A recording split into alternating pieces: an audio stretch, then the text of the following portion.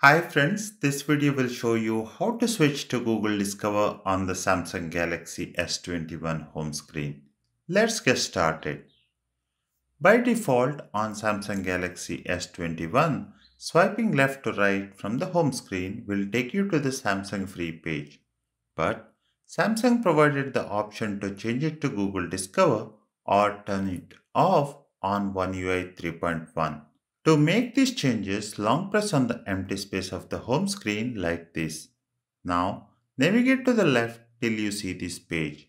Here, you can turn this option off or select between Google Discover and Samsung Free. On my phone, out of the box Samsung Free is selected. You can change it to Google Discover by selecting it.